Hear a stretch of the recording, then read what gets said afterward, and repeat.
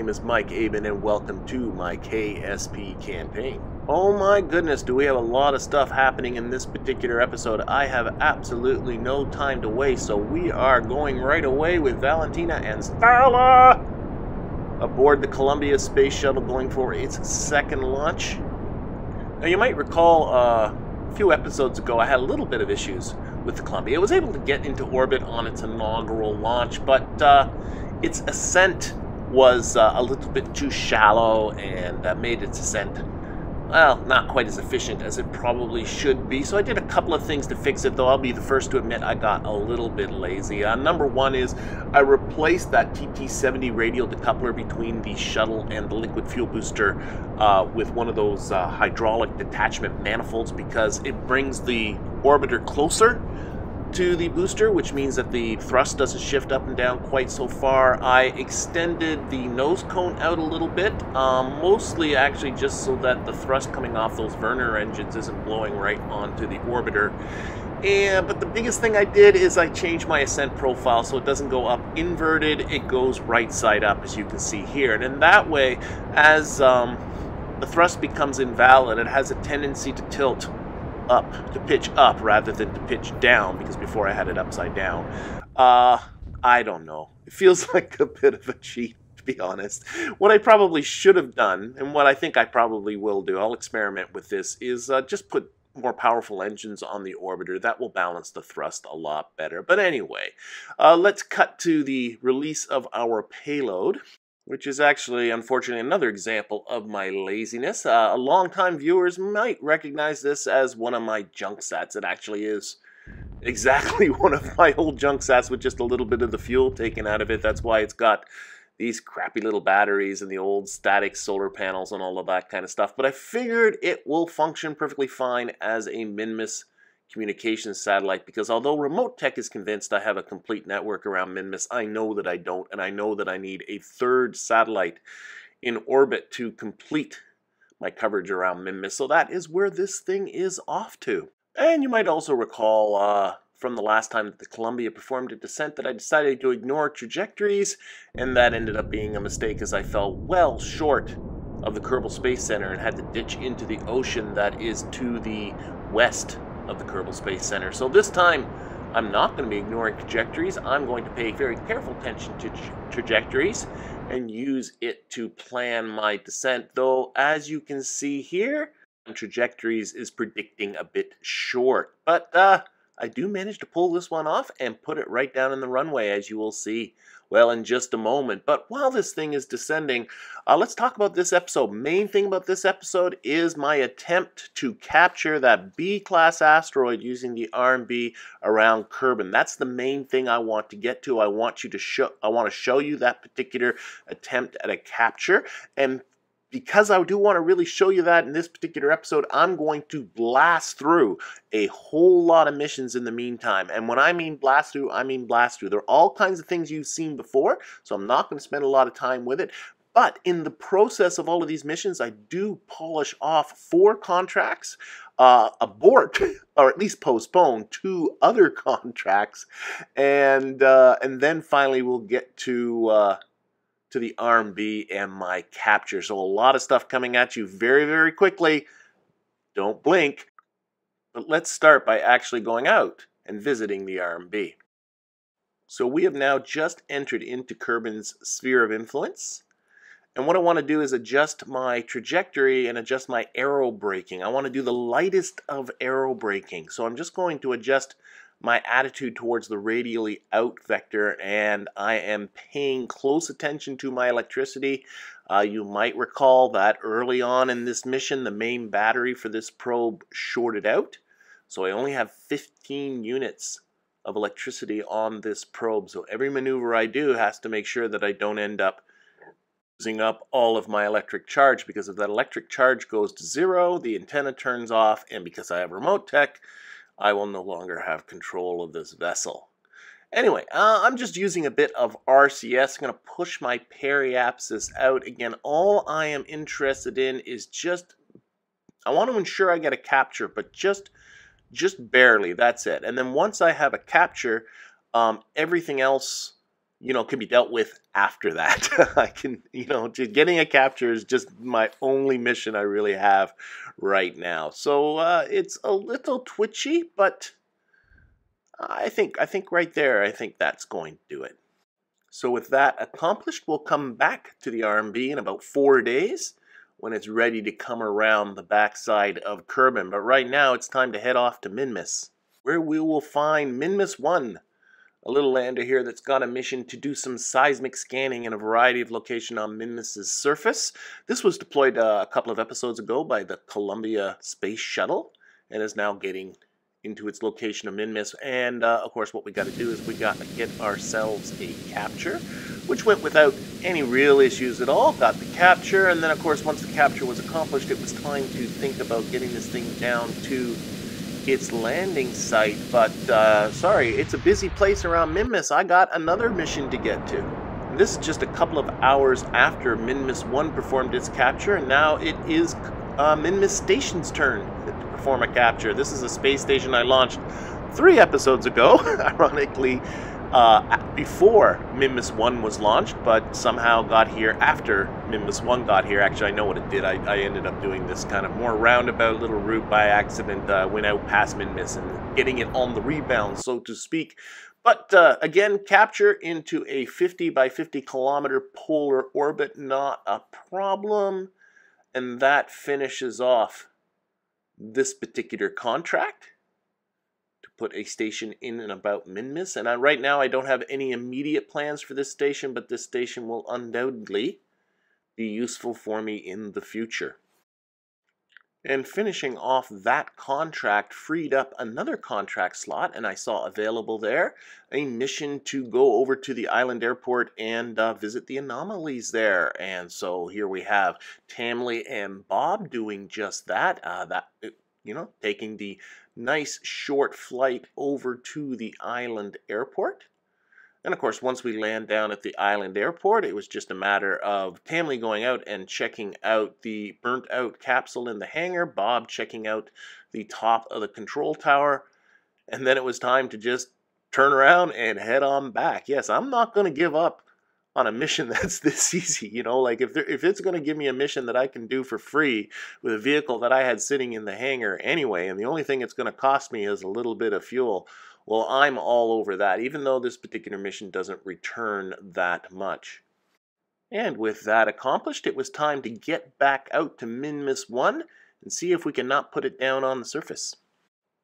So here we are time warping, and as you can see, I'm using the MapSat mod. You can see my waypoints there as to where my landing sites are supposed to be. And I'm just time warping to the point where my trajectory is going to come pretty close to those waypoints. It's nice because, of course, this whole thing takes into account the rotation of Minmus. Of course, it wouldn't make any sense if it didn't. And, oh, look at that. Oh, that's beautiful. I'm not going to be able to get any better than that. So, yeah, all we got to do now is time warp our way over to the other side of the planet and get ready to perform our descent. Okay, there we go. That ought to do it. Okay, let's put it onto the retrograde vector and get ready here. But before I commit myself to this, I best make sure of my communication. Remember that my communication network around Minmus is not complete. It is 1 satellite short. And the last thing I want to find out is that I'm in a communication dark spot when I'm on my descent. And oh, this isn't looking too good. Here, let's zoom out just a little bit here. I can see one of my communication satellites down at the bottom right, another one towards the left, and right around where my landing site is going to be, there is no communication site over that location. I think I stand a good chance of losing communication over my landing site here. No, this isn't going to do. I'm not going to risk it. Minmus rotates around every couple of days, so all I have to do is wait another couple of days, and that landing site will come back underneath my trajectory in the sunlight again. So no sense on rushing it. So in the meantime, why don't we get ourselves back to Kerbin? The completion of that island airport mission freed up another mission, and this one was to take some surface samples and some EVA reports on the surface of Kerbin. I thought that would be easy enough, except if you take a look here, oh yeah. And here I am without my mountaineering equipment. There is absolutely no way I'm getting this plane down in there. No, this one is ridiculous, so that's it. That's a bail. I'm just going to head on back. And I ended up just deleting this particular contract. I went absolutely no way. Forget it. Not worth my time. I'll take that tiny little reputation hit and pick up something else. And actually, that something else turned out to be something quite a bit easier. All I had to do was go out to ComSat-2, a satellite from a long, long time ago, and change its inclination to 9.5 degrees. And you can see I already have the maneuver set up, and ComSat-2 has tons of fuel in it. There we go. Burning away, and I'm just keeping an eye on my contract over there on the right. Just waiting for it to go green. And there we go. Contract complete. Freebie. Can never pass up on a freebie. So, yeah, now I did end up...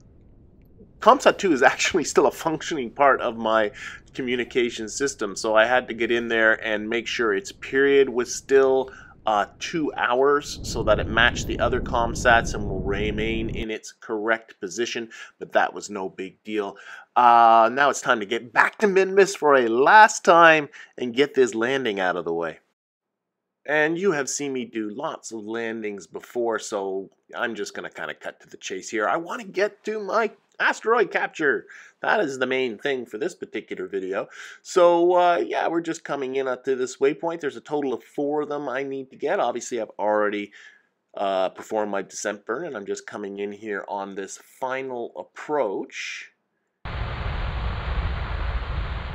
And yeah, I can see I'm going to be coming a little bit short, so, oops, that's the wrong way. I'm going to push myself a little bit this way.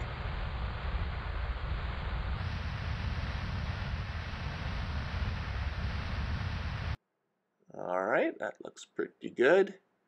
Minmus is so... Oh, there we go! I was just about to say, Minmus is so forgiving, but I can see now I am close enough, so I'm just going to put myself down. So I'm going to kill off the rest of my horizontal velocity. And just let myself come down to the surface. Just a few 100 meters to go.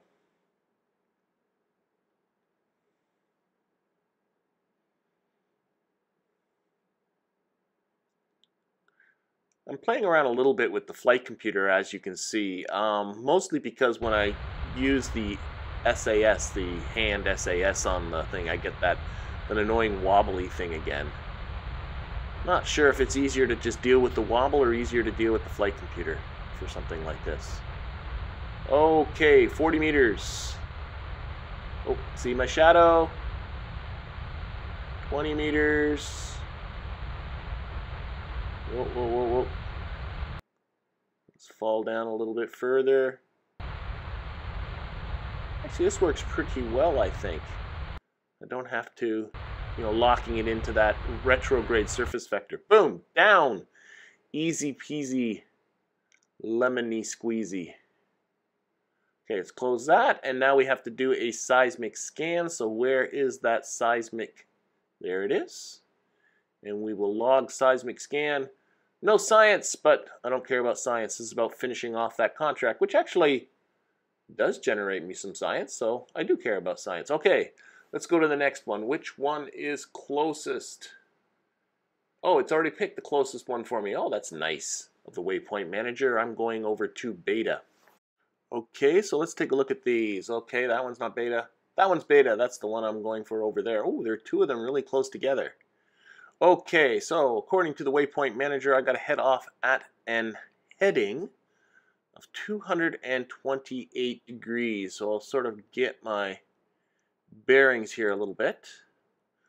So we're going to go on a heading of 228 degrees, tilt over to about 45 degrees, and just kind of, let's see, 228, yeah, it's about that way. Okay, so let's see here. I think I'm all set. Okay, let's do it. Tilt over to about 45 degrees, around 228. That ought to do it. The engines. We just got to coast on over there. And basically just do the same thing, and landing here turned out to be no big deal either. Okay, and touchdown. All right. Okay. Do my seismic scan. Where is my seismic scanner? It is on here somewhere. Seismic scanner, seismic scanner, seismic scanner. There it is. Okay, log seismic data. There we go. Oh, it's a twofer. I got the beta and the gamma at the same time. Nice. So, just one more hop and plenty of fuel still left in the can. No issues whatsoever, and that one went also without a problem. And there we go. Contract complete. And for those keeping score at home, that is 4 contracts in this particular video. That is incredibly productive for me. I got a lot of videos where I don't get any contracts completed. No wonder I don't have very much money. But anyway, this of course freed up another contract slot. So I grabbed another contract. This one looked like another freebie, taking me out to the moon. This is Muna 2, and longtime viewers might recognize this one as well. This was my first thing that I ever landed on another body. Way back in episode 20, this thing landed on the moon. It's been sitting there ever since. But now I have this contract to do a temperature scan, a low altitude temperature scan nearby to Muna 2. Now, I guess for squad, nearby is a relative term because nearby turns out to be about 200 kilometers away, and this thing only has about 143 meters per second of delta V left in it. But I thought, oh, what the hell, this thing's not doing anything. We'll try and sort of launch it into the right direction. If it won't land, I can tell you that it will hit the ground, but it won't be a soft landing, that's for sure. But if I can get below the waypoint, I can do my temperature scan and finish off another contract. Now let's see here. According to the waypoint manager, I got to head off at a heading of 197. So let's do this. Off we go, 197, and we'll just burn at 45 degrees until I run out of fuel, which did not take very long. This is not encouraging. Let's see what's happening here. Wait a minute. How am I going way down there? My waypoint's way over there. How did I get this to be so far off? Well, anyway, it wasn't going to be anywhere close. Anyway, clearly I didn't have the... Oh, my heading should have been 151 degrees. 197's the distance. Oh, well. It wasn't going to work anyway. So we'll watch this to the explosion, which actually turned out to be not completely for nothing.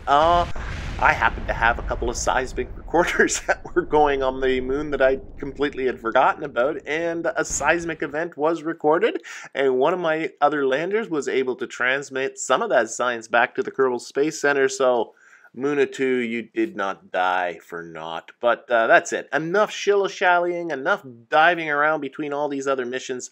Let's get out to Arm B and see how this capture goes. So I'm just time warping. You can see I am going to be losing sunlight. So before I lose the sunlight, I do want to put this on the prograde vector. So there we go. Let's do this. So put it on the prograde. Now it's on retrograde. Prograde. Oh, it is going so slowly. There it goes. It is moving. And I've switched antennas. I've closed that big dish antenna. I'm now on the Communitron because we're close enough to Kerbin for that thing to be picking up a signal, which means it does drain less power. The Communitron is definitely more efficient than the big dish antenna is as far as electrical consumption goes. But I will be losing sun, and as soon as I lose the sun, there's no way this thing will go through the nice side of Kerbin without losing power. So I want to get everything sort of set up as well as I can. Let's see if we can not adjust this a little bit. So let's see, we'll put a heading of 125, a pitch, about 40 degrees, I think, negative 40. Let's see what that looks like. I'd like to keep those solar panels perpendicular to the sun. Oh, they rotated a little bit too far. Okay, let's see. Let's put the roll at 45. There we go, 45 degrees. Custom. Well, that's rolling it the wrong way. Okay, well that's 135 degrees. Hopefully that'll get it back the other way. There we go, it's thinking about it. Yep, there we go. And oh, I've just lost the sun. Okay. I just put it on the prograde vector. I do want this thing to do the best to just get around going prograde. Basically, the idea here is that the heat shield, or the asteroid, is going to be my heat shield. So I'm hoping that the asteroid will protect a lot of things, because I am going to have to go through this with the solar panels up and with that commutron up, so that I remain in my connection. Oh, I just turned off the lights, but some of them are still going. Turn them off manually here, and oh, they just went off on their own. And they just went off on their own because I've lost electricity. So now I have no control of this thing in any way whatsoever. Yep, we are at the point of no return. We're just going to have to ride this through and see what happens as we come off the other side. So we might as well just time warp until we hit the atmosphere. At least I am pointing prograde, so hopefully, I would think that the natural inclination of this thing would be to orient itself in a prograde direction, with the big heavy asteroid at the front and the lighter rocket at the back. I think that should make sense. Makes sense to me. Okay, just about there. 70 kilometers. Okay, we are now in the atmosphere officially. And trajectories is still predicting a capture for me, so that is good. Okay. Everything's so... Whoa. It's drifting. Why is it turning around? Why is it turning around? No, don't tell me it's going to go through here backwards. That makes no sense. Why would you go around backwards? That's not going to allow my rock to be a heat shield. And, okay, it's still rotating. Is it going to go back? Oh, we're getting heating effects. Oh, crap-a-moly. Okay, it's turning around again. Come on, settle in a prograde direction. You can do that. And, oh, shoot. The flight computer's not on prograde. Oh shoot, it wasn't on prograde all this time. Maybe, I don't know if that was part of the problem or not. Now it is on prograde, but I don't think it matters because I don't have any electricity, so I don't have any reaction wheels, I don't have anything, and it's just tumbling. Oh my gosh. If I lose a commutron, this thing is done. If I lose the solar panels, this thing is done. Well, wait a second, I'm getting pretty close to periapsis. I'm only 15 seconds from periapsis. And once I'm past periapsis, the worst of this is over. I'm on my way up and the atmosphere is getting thinner again. 10 seconds to periapsis. And it's still, I didn't see anything burn off or break off. Come on, arm B, you can hold together. 3 seconds, we're almost at periapsis.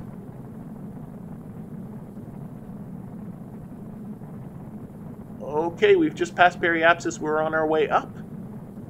And this whole thing survived so far, but it should keep surviving. But it is tumbling badly, there's no doubt about that.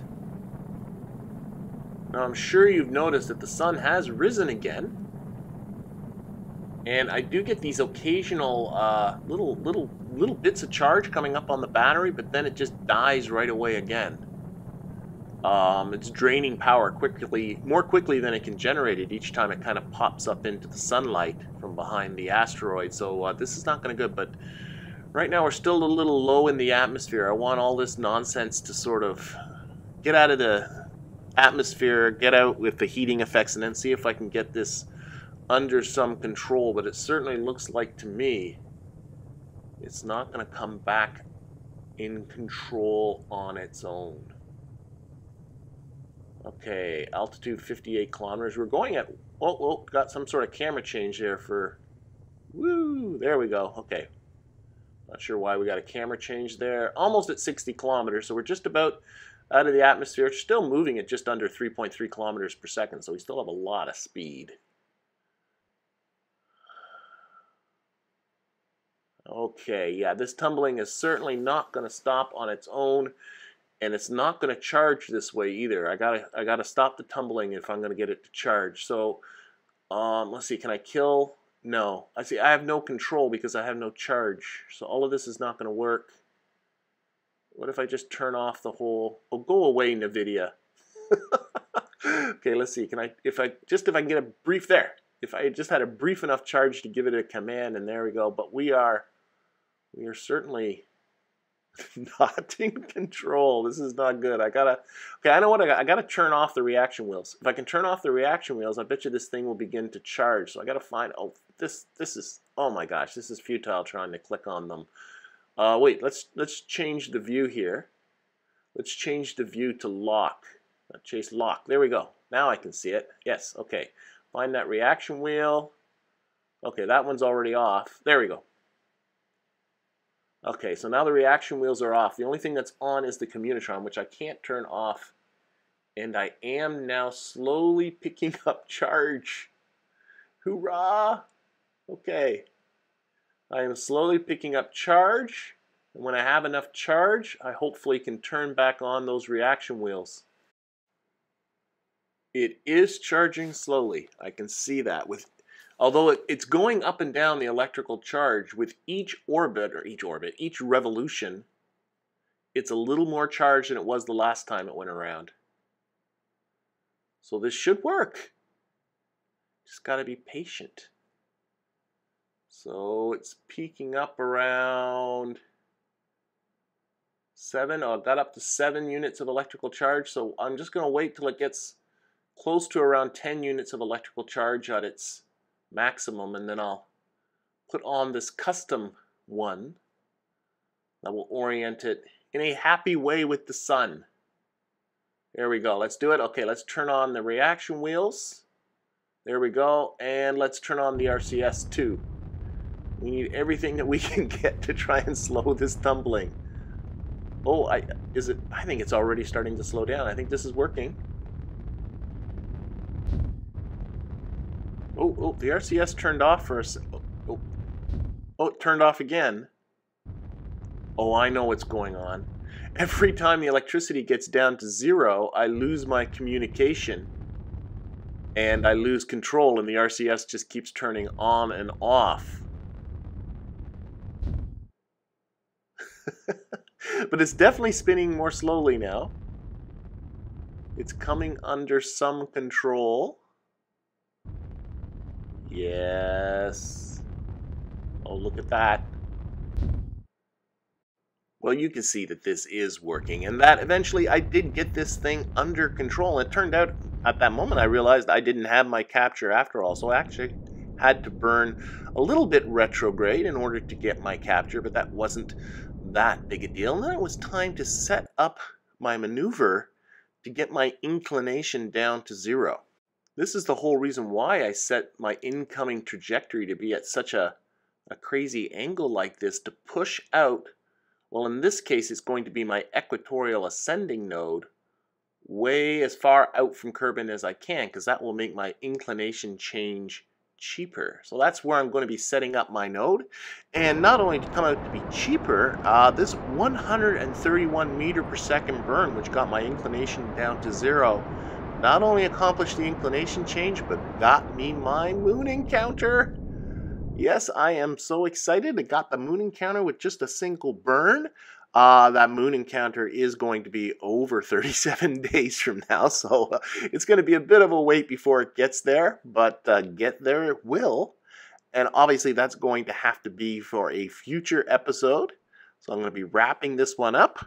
I thank you for watching and hope to see you next time.